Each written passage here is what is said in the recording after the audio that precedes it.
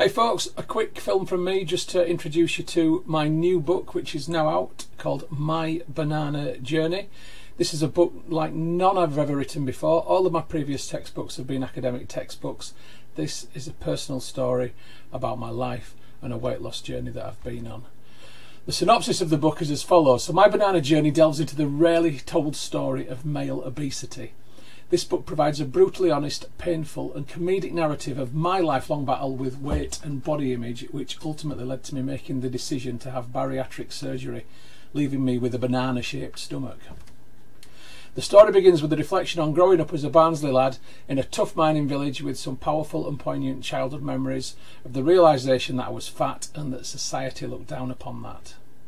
Through relatively slim teenage years, I suffered from body dysmorphia, never believing that the person I could see in the mirror wasn't fat. In adulthood, I gained weight over many years with too many beers, too many pizzas and too sedentary a lifestyle all being contributing factors. This led to a stern warning from my GP in my 40s that if I didn't lose weight, I would be facing a major life event in the next 10 years. The book then moves forward to 2019 and the approach of a potentially life-saving sleeve gastrectomy operation at St James's Hospital in Leeds, which would result in the loss of 3/4 of my stomach. I tell the story of the build-up to the operation in a year that Britain was battling with Brexit and Jeremy Corbyn was battling with Boris Johnson. I reveal the hoops that I had to squeeze through, the people that I met, my time in hospital and the impact on my body post-op when an unexpected complication left me in crippling agony.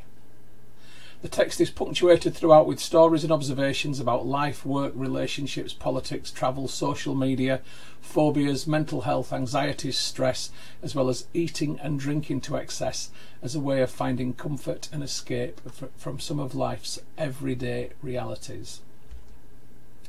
My stories include a range of experiences, including travelling around the world in my early 20s, life as a mature student, and the unseen stresses experienced in the workplace, where emotional labour and poor management can take a hefty toll.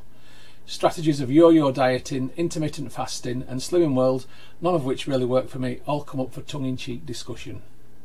This is a very honest and heartfelt text. You will laugh, you will be shocked, you will hopefully think beyond appearance the next time you see somebody that is overweight. It's true to say that My Banana Journey is an entertaining roller coaster ride. Please support me by buying the book. I'd really appreciate it if you did that, or you can even get it from Kindle. If you have a Kindle subscription, you can download it and read it from that. It's now available worldwide.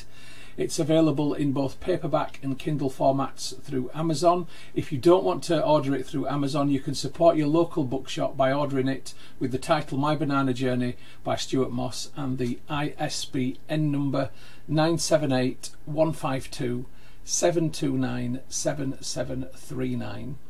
The paperback price in the UK is $9.99, it's $10.99 in Europe, $13.99 in the USA, $16.99 in Canada and $19.99 in Australia. The Kindle version is $3.99 in the UK, $3.99 in Europe, $4.99 in the USA, $5.99 in Canada and $5.99 in Australia.